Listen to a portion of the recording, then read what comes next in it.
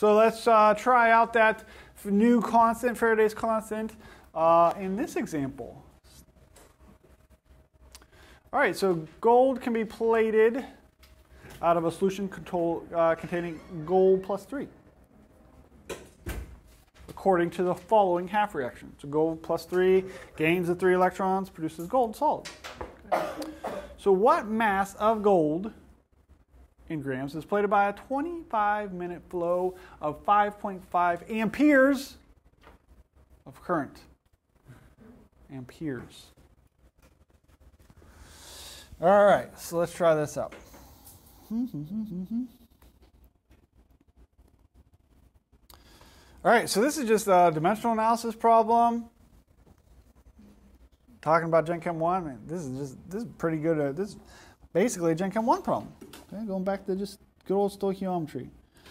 So as always, when I do dimensional analysis problems, I want to think about what should my units be for my final answer. Grams of AU, grams of gold. All right. So what am I going to convert into that grams of gold? Well, it's going to be what mass of gold is plated in 25 minutes. Okay. So how much gold will be plated in 25 minutes?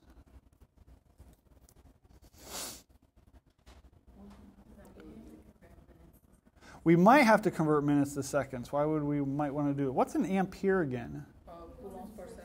A coulomb per second.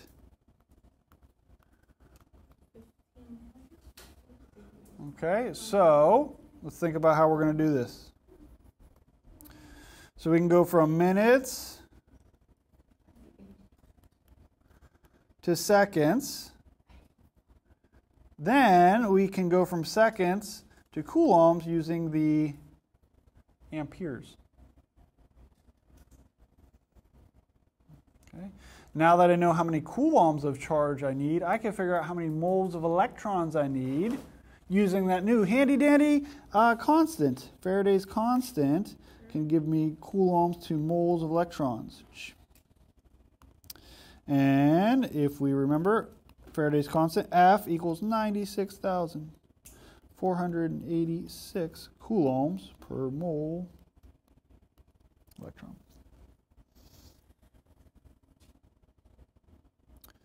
Now, I want to go from moles of electrons to grams of gold. What's going to be my next conversion? Moles of electrons to...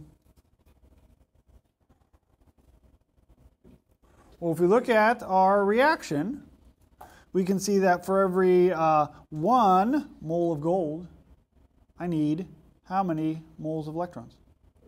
3. So I'm just going to use the stoichiometry of the half reaction to figure out how much gold I am going to produce by that many moles. Actually, it's here. 1 mole of gold needs 3 moles of electrons. So I can go from moles of electrons to moles of gold. That's fun to say. Moles of gold. There's moles of gold up in them hills.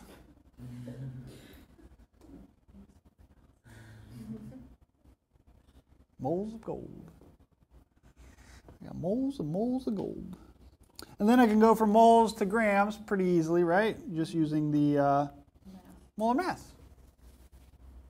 What's the molar mass you're going to use? That one up here from 10 years ago? So I would, you could use that one.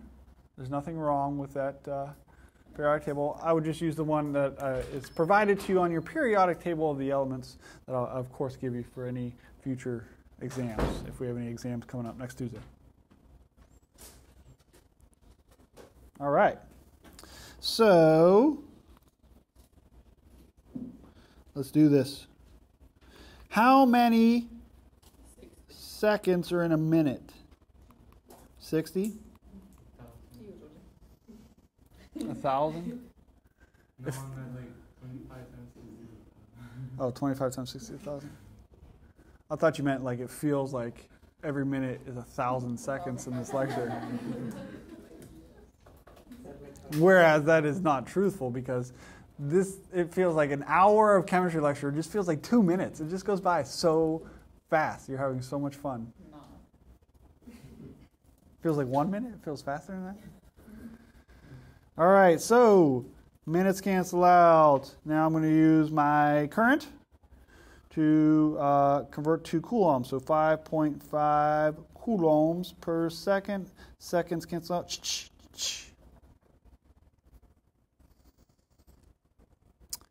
And now I'll use my new handy dandy Faraday's constant, 96,486.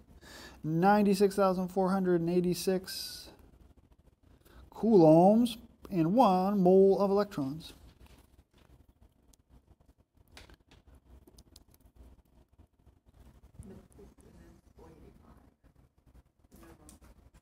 What's that?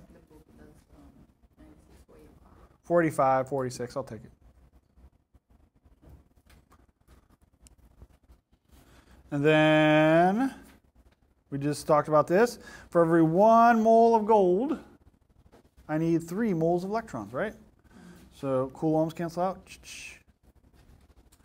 3 moles of electrons, 1 mole of gold.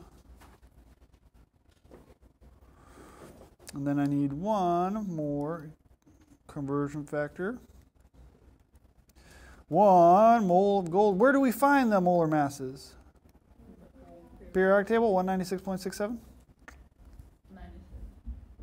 96? 97.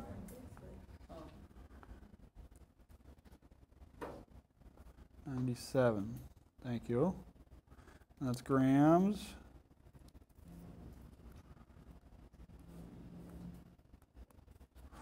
Equals. So in our calculators, I'm going to take 25 times 60 times 5.5 divided by 96,486 divided by 3 times 196.97.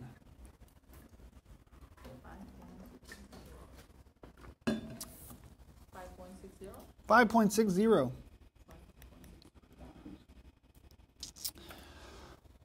Probably going to have to cut this down to 2 sig figs because of the current and the time.